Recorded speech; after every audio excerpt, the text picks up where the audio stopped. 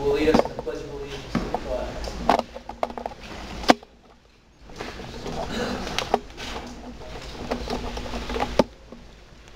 Now that you know that there's a special spot on the Harrison Road School, right?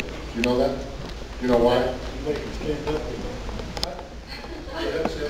Because you went there. Thank you very much. Let's face the flag. Your Honor, can we ask the people to stand up, please? Could everybody please stand for the Pledge of Allegiance?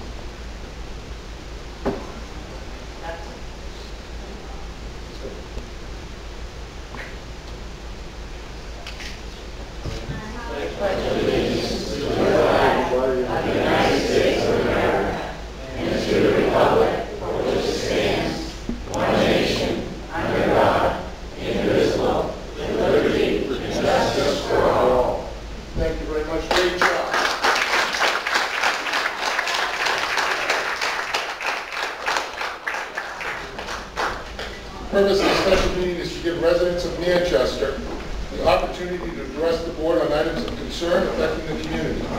That each person will be given only one opportunity to speak. That all comments shall be limited to 3 minutes to allow all participants the opportunity to speak. And any comments must be directed to the chair.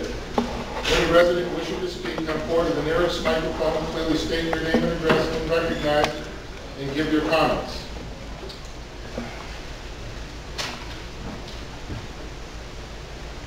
My name is Neal.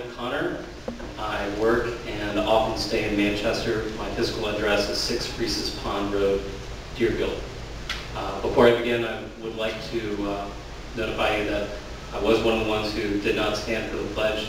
By doing so, I in no way meant disrespect to any of the individuals in this room, nor most especially to the school children. I solely have philosophical and moral qualms with pledging allegiance, blind allegiance to one's own country. But let me first say also that it was not my intention, nor am I aware that it was anyone's intention to be arrested that day on Saturday or to prove a point by being arrested. My purpose was to peaceably demonstrate in support of police accountability and to condemn the disgraceful actions committed by individuals working for the city of Manchester, actions which have been heavy-handed, too often brutally violent, and even murderous.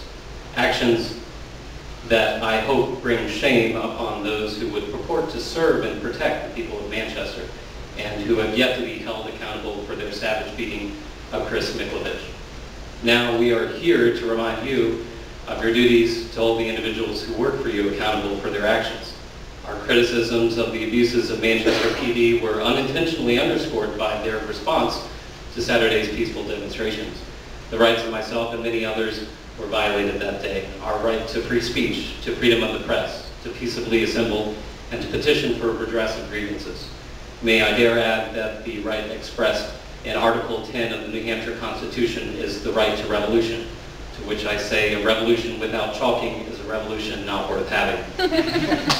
Those working for the Manchester Police have the potential as human beings to serve and protect others and thereby do good. They do so as individuals, but they won't arrest peaceful people, violate First Amendment rights, or beat their neighbors senseless in the name of anyone else but themselves. It is your responsibility as aldermen to protect the people of Manchester from your own employees and to hold them accountable for their actions. If you fail in these duties, the people you purport to represent will do so themselves, with cameras in hand, and your reputation will suffer, as too I would hope your conscience. Thank you.